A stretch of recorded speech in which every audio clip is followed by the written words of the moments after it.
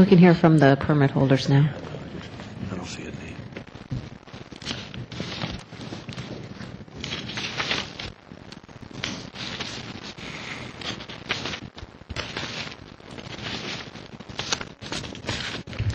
Commissioners, you have a motion.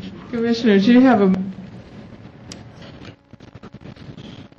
Good evening, Commissioners. My name is Benjamin Pierce. This is Muriel Moffre. We are Linda Avery, right? we're the Linda Avery speaking. sponsors and the permit holders here.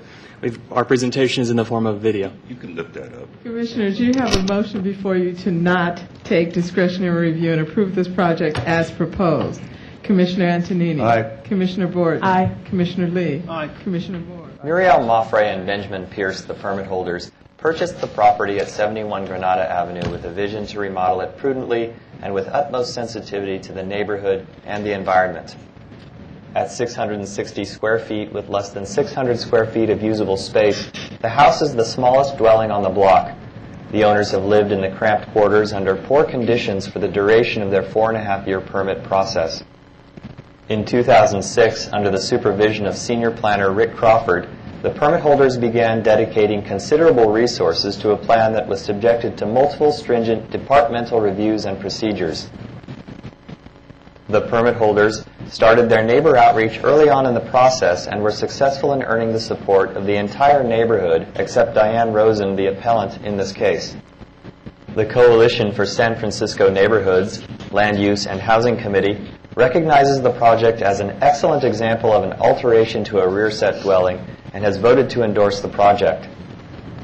On March 13, 2009, the permit holders were approved for Section 311 pending a variance decision, and 160 neighbor notification letters were sent out by the department. The appellant was the only neighbor to object to the project for one reason: its impact on the view from her balcony. At great expense, the permit holders made extensive alterations to the design to accommodate the appellant, including squeezing the house to expand the open space between the two properties, relocating the mezzanine windows as a privacy measure, and lowering the roof and sloping it down on the appellant's side, all while maintaining their promise not to obstruct the appellant's 6 non-complying north side windows. The appellant rejected the permit holder's effort, claiming the new plans obstructed too much of the view from her kitchen window. The permit holders invited the appellant to work things out at community boards. The 3.5-hour mediation was to no avail. The appellant's DR request set off a debate within the planning department that confirmed the need for the commission to evaluate the project.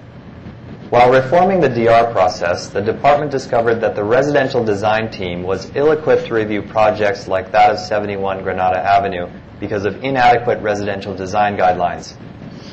The department refers to the findings in its Executive Summary Discretionary Review Reform Package, February 2010, page 4.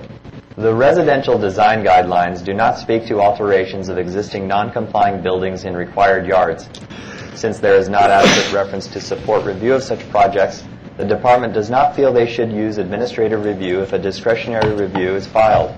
Rather, the department proposes to continue referring all such projects to the Commission until the residential guidelines adequately address modifications to non-complying buildings.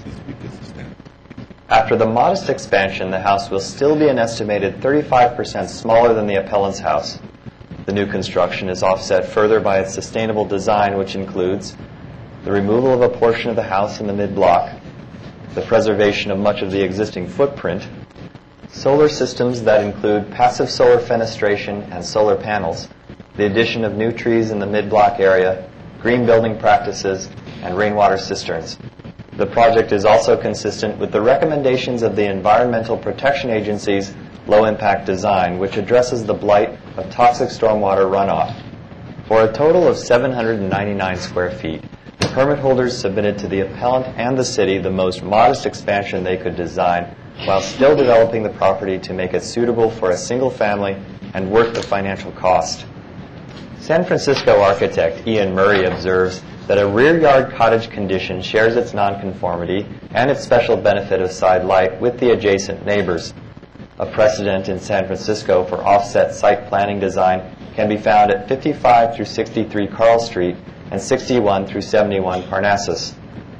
The appellant has presented no objective evidence other than her own desires to limit the permit holders, nor has she demonstrated any other opposition to the project in the area, neighborhood groups, or environmental interests. The appellant argues that the permit holders should abandon 4.5 years of work in favor of the residential design team's recommendation to build a separate two-story structure with no open space requirements. Permit holder Benjamin Pierce used a model at the DR hearing to demonstrate the effect this would have on the appellant, which was commented on by Commissioner Moore. I think it's a correct observation made by architect Ian Murphy that the side windows of the adjoining buildings really rely on light coming from the side, and I would say that the DR requester should count its blessings that indeed she will continue with her family to enjoy a freestanding home, literally speaking. So I would support your motion and ask that we approve as is. I too support the positions of the other commissioners on this, although I appreciate staff's effort. This is kind of the reverse of what we usually see. We usually see a project that is larger, neighbors want it smaller, maybe staff. This is sort of like the recommendation appears to be a larger project, but the project sponsors want a smaller project. So I always, like to take into consideration what staff recommends, and I know we've gone through a lot of these DRs before, and frequently I err towards the DR requester, but in this case, I do support the project. I think in many ways it's an exceptional and extraordinary project, actually. It's sustainable and it's thoughtful. I think this is a very modest addition. I think you're in an awkward position because of the orientation of the existing building on the lot. And I think it's really great that you're trying to use that, and I don't think you should be penalized for doing so. I think it's been established that there's not a consistent mid-block open space in this area. We're talking about a very modest addition, 1,400 square feet overall, which is, for us, very small, what we usually see. I love the fact that your windows actually are part of your solar heating and renewable energy plan, so it's kind of important for this project to have those. And with that, I would move that we don't take DR and approve the project as proposed. Second. The appellant would have the Board of Appeals believe all 7 members of the Commission acted errantly and with lack of judgment when they voted unanimously to support the project. If anything, the RDT was in error for making recommendations based on documents the Department itself admits do not apply to 71 Granada Avenue.